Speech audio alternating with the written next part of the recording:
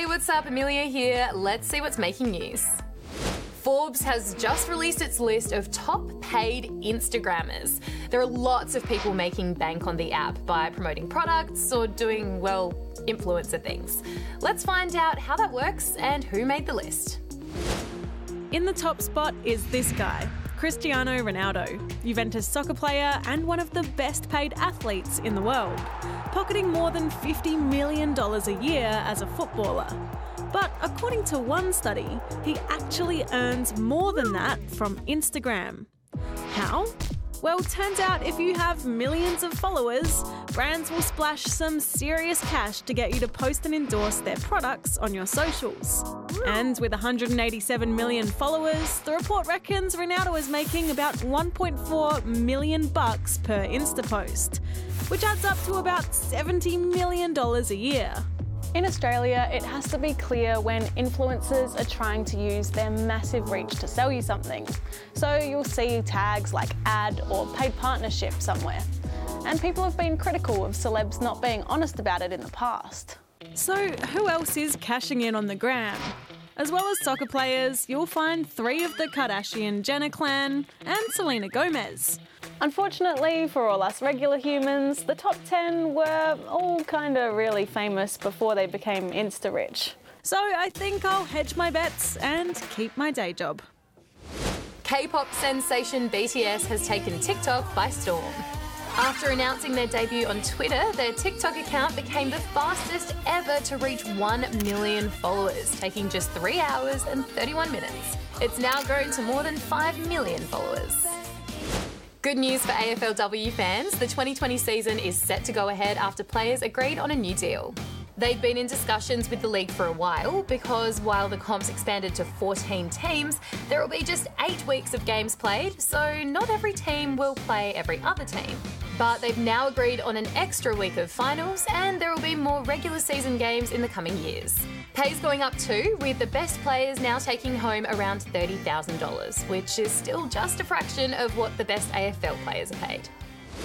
Now to a school in Brisbane that's taking its new sports program very seriously. Esports program, that is.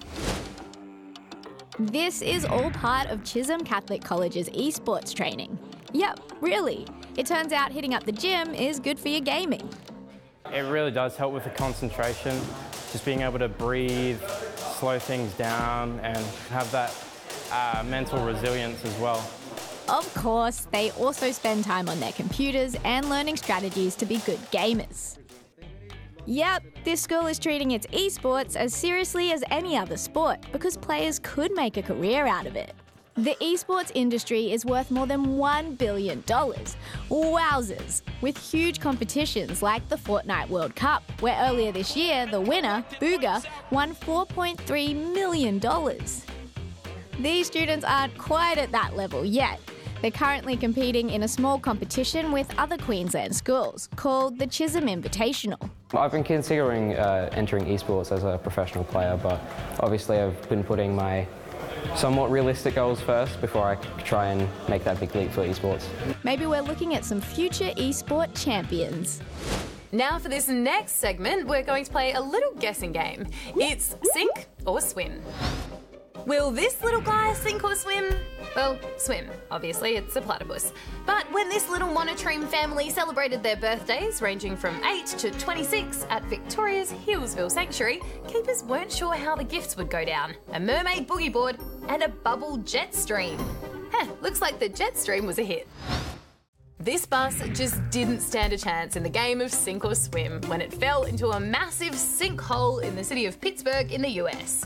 Luckily, it wasn't a full bus. The driver only had 1 passenger on board at the time, and both managed to escape without too much trouble. And this, well, you'd hope this wouldn't sink. It's a floating solar-powered device built to scoop plastic out of rivers. It's the latest creation by Boyan Slat, the Dutch inventor who's been trying to clean up our oceans. To help demonstrate how the river garbage boat works, these little plastic rubber duckies swam into the machine before sinking into a big old rubbish bin. Rest in peace, rubber duckies. Rest in peace. Well, that's the news for now, but if you like watching things sink or swim, then make sure you hit that subscribe button so you never miss out on an episode of BTN Newsbreak. And if you liked this video, then please give it a thumbs up. We really appreciate it, and we really hope you did like it. Thanks.